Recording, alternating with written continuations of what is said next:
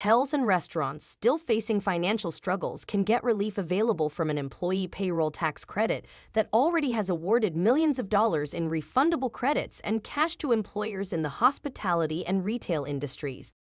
The Employee Retention Credit was launched in March 2020 to encourage businesses to keep employees on their payroll. Today, it is one of the most substantial tax credits available to hotels and restaurants that have encountered financial hardship caused by the COVID-19 pandemic.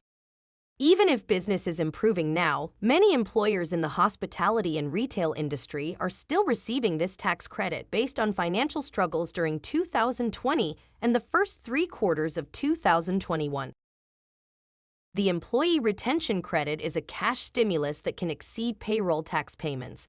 It is available to hotel and restaurant industry employers that were affected by government orders imposing capacity restrictions on services and other gatherings, or that suffered significant declines in gross receipts.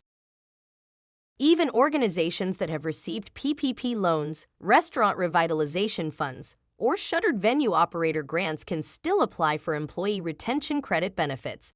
In fact, many employers that we have helped with securing the Employee Retention Credit have also received other incentives. Businesses that began operations after February 2020 may qualify for specific startup rules that can provide up to $100,000 in refundable credits in 2021. Hotel and restaurant owners should consider reviewing their eligibility for the ERTC.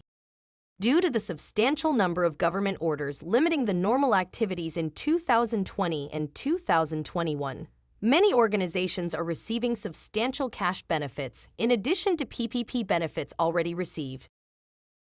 Employee Retention Credit Application Requirements. Number of full-time employees across the controlled group of companies. Provide gross receipts for each of the qualifying quarters in 2019, 2020, and 2021.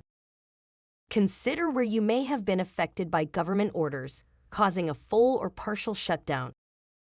Provide all PPP loan forgiveness documentation to identify what expenses are being used for forgiveness. Wages for each employee by pay period for the period covered by the PPP loan S.